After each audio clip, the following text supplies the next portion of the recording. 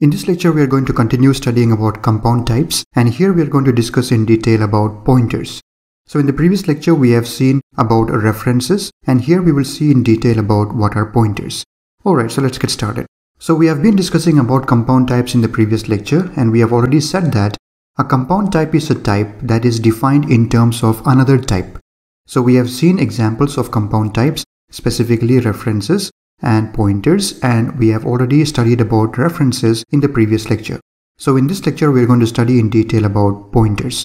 So we will see what are pointers, what they are used for, how they are different from references, and how they work. So coming to pointers, a pointer is a compound type that points to another type. So pointer is also a compound type, and what it does is, it is also pointing to another type. So from the name itself, we can understand pointer. What does a pointer do? It is going to point to another type. So they are used for indirect access to other objects. So we are using pointers for indirectly accessing other objects. So far from these definitions that we have seen, it looks a little bit similar to the references. But we will see now what are the differences between references and pointers and what makes pointers different from references. So talking about the differences from references, a pointer is an object on its own right. So why do I say that a pointer is an object in its own right? Because when we studied about references, we said that references are always bound to another type. So we could never declare a reference without initializing it. We have to always mention in the beginning itself to what the reference is being bound. But a pointer is different. A pointer is an object in its own right. So it does not have to point to something in the beginning itself. Though the purpose of pointer is to point to another type, but even if you don't make it point to anything even in the beginning, it is still alright. Now pointers can be assigned and copied. A single pointer can point to several different objects over its lifetime. Now here is another difference.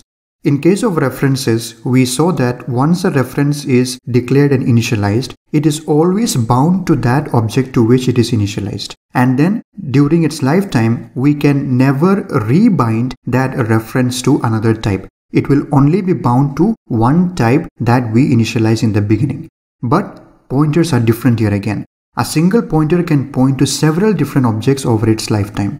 So we may declare and define a pointer, and then we can make it point to a certain object, and later that same pointer can be made to point to a different object. So that is possible. So we see that there is a difference from references. And then a pointer need not be initialized at the time it is defined. So again, in case of references, we saw that we always need to initialize a reference when it is defined. Otherwise, we saw that it was throwing errors. But in case of pointers, we don't have to necessarily initialize the pointer at the time of its definition. So that is another difference that we have between pointers and references. Alright, so these were the differences between references and pointers. Now let's see how we can define pointers. So coming to pointer definition, pointer definitions are done like this. We have an asterisk symbol followed by D, where D is the name being defined. So D is the name that we are giving to the pointer. So D can be anything, but the most important thing is this asterisk symbol that has to be preceded before the name. So if you put an asterisk symbol before the name, then that shows that that is going to be a pointer. So let's take some examples. So here in this example, I have an integer pointer called IP1. So the name of the pointer is IP1. It is of the type integer. And how do I know that it is a pointer? Because it is preceded with an asterisk symbol. So similarly, IP2 is also a pointer of the type integer, and because it is preceded by the asterisk symbol, we can say that it is a pointer. So both IP1 and IP2 are pointers to integers.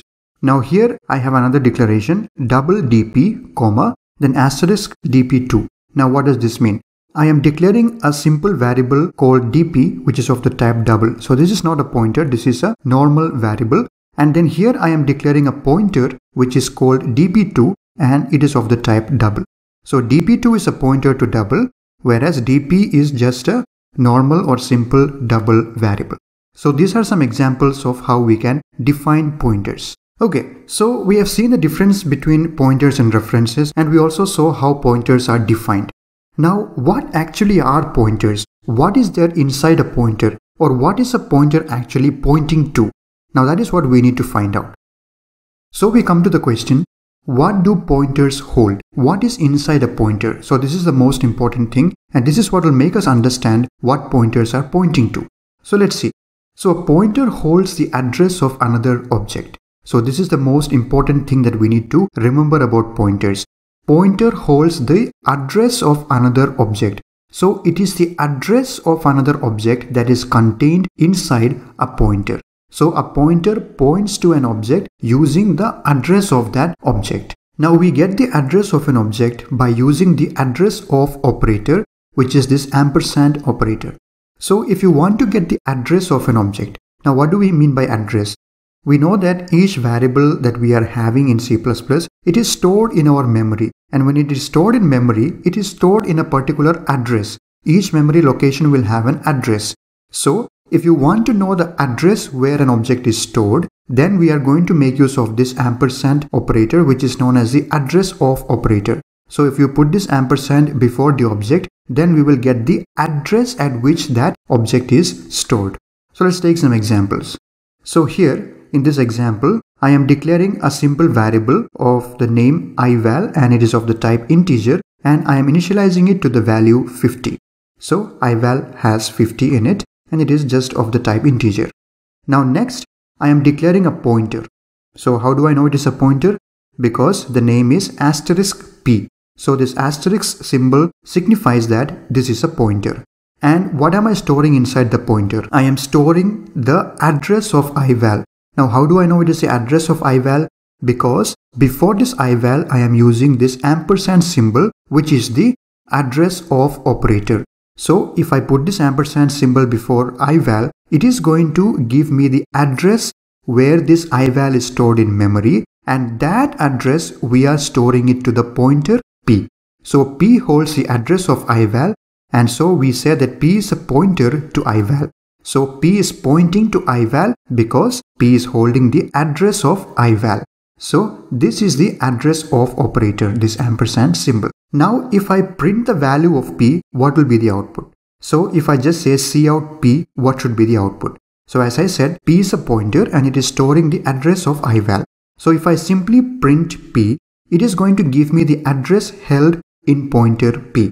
So if I print p like this, the address of ival will be printed. Now what if I want to print the value that is in ival?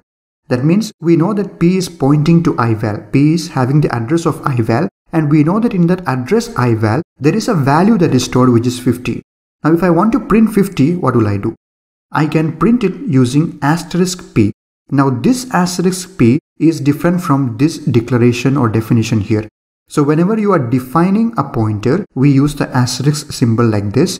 But when you are printing using the cout statement, this *p means the value that is stored in the address pointed by p. So if I say cout *p, it is going to check what is the address that is being held in p. So it will find that the address that is held in p is the address of ival. And then it will check what is the value that is stored in ival. The value that is stored in ival is 50. So this 50 will be printed if I print *p. So that is how the pointers work. So just remember these few simple things. First of all, this ampersand operator is known as the address of operator, and that is going to give us the address. And then when we initialize or when we define a pointer, we have to use asterisk symbol. And when we print it, when we just print p, it is going to give the address that is stored in pointer p. And then when we print *p, it is going to print the value. So simple p is the address and *p is the value. So remember these important things about pointers. Okay, so we will take an example program now to understand whatever we have discussed so far. Okay, so here in this example program, I have this main function, and inside the main function I am declaring a variable ival of the type integer, and we are initializing it with the value 50.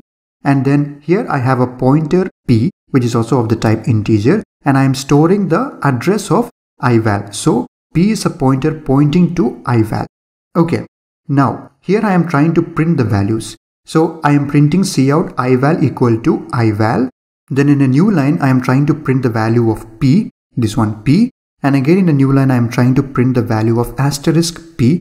So I am printing *p here. So what should be the output? So according to what we have studied so far, if I print the value of ival here like this, it should print 50. Okay. And if I print the value of p, what should it print? P is holding the address of ival. So if I simply print p, it should give me the address of ival. And then if I print asterisk p, what should it print? As we already said, if we print asterisk p, it is going to print the value of the address that is pointed by p. So p is pointing to the address of ival and ival is having the value 50. So 50 should be printed here. Okay, so we will check it when we run it in the Visual Studio Code. But let's move ahead in the program now. So here in this next line, I am changing the value of star p to 51. Now what will happen here? So whenever I modify the pointer in this way, it is also going to affect the object to which it points. So we know that asterisk p contains the value of the address that is pointed by p. Now what is p pointing to? P is pointing to ival. Now if I change star p equal to 51, it is going to even change that ival to 51 because p is actually a pointer pointing to ival. So if I print the new value of ival, ival is going to give me 51 because by doing this, I am changing even the value of ival. Okay, now I am printing the new p. So what will be the new p? So p is actually the address. So it is the address of ival. So we did not change the address. We are not messing with the address. The address is going to remain the same. So if I print the value of p, it should actually give me the address of ival. And then new asterisk p. What is it going to be? It is also going to be 51 because we changed it here. Okay. Now in the next line, I am changing the value of ival now. So I'm not changing the value of the pointer, but the variable ival. Now if I change the value of ival to 52, what will be the new values? Let's see. The new ival will be equal to 52. So here we can expect 52. And what will be the new p? So here if I print p again, p is nothing but the address of ival. So again we did not change the address. So the same address is going to be printed here. Now what will be the value of new asterisk p? So asterisk p is the value that is contained in the address that is pointed by p. So p is pointing to ival and ival is now having the value 52. So this 52 will be printed even here. So that is what we can expect from what we have studied so far. So let's run this program in Visual Studio Code and see if it is working as we expected and explained. So coming to Visual Studio Code here, I have written down the same program that we have seen. I have just given some lines like this in order to make it visually look better when we get the output. Okay, so let me run this program. The name of the program is pointers.cpp. So I type g++ pointers.cpp and I press enter. So we see the program got compiled successfully. There are no errors. So let me run the default output file. So I type ./a.exe and I press enter. And here is our output. So in the first case, ival was equal to 50 and p is pointing to ival. So if we print ival, it is 50 and p, if I print, as I said, it should give the address of ival, which is this one. So this 0x61fe14 is the address of the variable ival.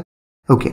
And then if I print star p or asterisk p, it is going to print 50. So asterisk p, as I said, is the value of the address that is pointed by p. So whatever value is contained in the address that is being pointed by p will be printed. So p is pointing to this address.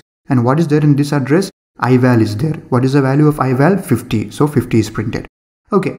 Now here when I changed star p equal to 51, then what happens? So we see the new ival is 51 and the address remains the same because we are accessing the same location, but we have just changed the value. So the location remains the same. So the address is the same as before and star p also becomes 51. So as we already explained, since we are changing the value that is pointed by p, so that ival also got changed. So ival now becomes 51 and because of that asterisk p is also equal to 51. Now similarly, in the third case, we changed ival to 52 and we printed the new ival, new p and new asterisk p. So what happens? New ival becomes 52 because we changed it and address remains the same because the address or the location remains the same. We did not change anything. And then what will be the new asterisk p? It is equal to 52. Why? Because ival, it changed to 52. Now star p will give the value that is there in the address that is pointed by p. So that is 52. So here the important thing to remember is that whether we change the variable or the pointer that is pointing to it, it is affecting both the variable or that object and the pointer's value itself. But the address is remaining the same. So if you get this concept clear, you will be clear about pointers. Okay, so that was the example, and I hope you have understood how pointers work using this example. Now next we will see some examples of pointer definitions. So we will see some valid as well as invalid definitions and see how they work. So coming to the examples, here I am declaring a variable of the type double and it is called dval. So dval is the name and it is of the type double. So this is a simple declaration or definition. Next, I am declaring a pointer called pd of the type double and I am initializing it with the address of dval. So ampersand shows that it is the address of dval that is being stored to this pointer pd. And how do we know it is a pointer? Because it is preceded by this asterisk symbol. So this is okay, this is a proper definition. So the initializer is the address of a double. Okay, next. So here I am again declaring another pointer called pd2 and I am storing pd into it. So what is pd? Pd is also a pointer. So this pointer contains the address of this dval. So that same thing I am storing to pd2 as well. So both of them are pointers of the type double. And because of that, it is a valid definition. So initializer is a pointer to a double and it is fine. Now in the next one, I am saying that integer pi equal to pd. So I am declaring a pointer called pi of the type integer and I am trying to store pd into it. Now here it is going to throw an error. Why? Because the types of pi and pd are different. So let's see here. I am declaring a pointer of the type integer, but what is pd? pd is a pointer of the type double. So pi is an integer, pd is a double. So there is a type mismatch. So we cannot store address of a different type to a pointer which is of another type. So that is why it is going to throw an error here. There is a type mismatch. Now next, here I am saying pi equal to ampersand dval. So what is pi? Pi is a pointer. And to this pointer, I am trying to store the address of dval. Now again, this is an error. Why? Assigning the address of a double to a pointer to integer. So we know that pi was declared as an integer pointer. But what is dval? Dval is a variable of the type double. So we are trying to put the address of an object of the type double into an integer type pointer, and again there is a type mismatch. This is an integer, this is a double. So again there is going to be an error here. Okay, so these are some examples of valid and invalid pointer definitions. Now there is one more topic that we need to study. So let's see what are these. So here I am defining three pointers, p1, p2, p3, and p1 I am initializing it like this, null ptr, and to p2 I am putting null, and in p3 I am saying it is equal to 0. So what are these? These are known as null pointers. So what are null pointers? A null pointer is a pointer that does not point to any object. So we already said that it is not necessary to initialize a pointer at the time of definition itself. So we can just define a pointer without pointing to anything. So these are null pointers that does not point to anything. So how do we define null pointers? These are three ways in which you can define null pointers. You can mention the type of the pointer, then asterisk, name of the pointer, and you can say nullptr. So this is a keyword. So you can say nullptr, or you can say it is equal to null null. So this is also a keyword, or you can say it is equal to 0. So these three pointers are not pointing to anything at the moment. So these are known as null pointers. So whenever you are defining a pointer and if you are not initializing it to anything, then what happens?